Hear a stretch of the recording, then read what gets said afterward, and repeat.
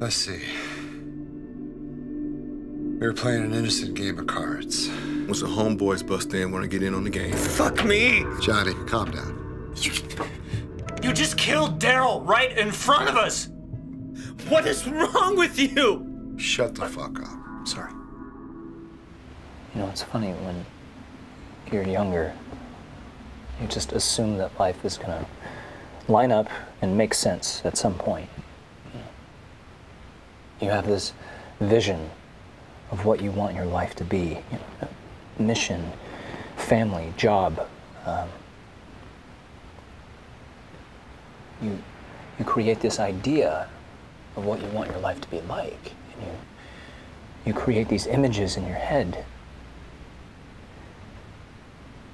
And as you go along, these images just shatter. And then all you have left to do is just to accept life. Just the way it is. All right, we're from the crime lab. We're here to collect evidence from the crime scene. Oh, this isn't a crime scene. We're just watching the post. Pardon me, I'm sorry. You just said this wasn't a crime scene? I'm just house sitting. No, he's absolutely right. This isn't a crime scene. Because he done walked all over it. I smell soup. What happened, Goldilocks?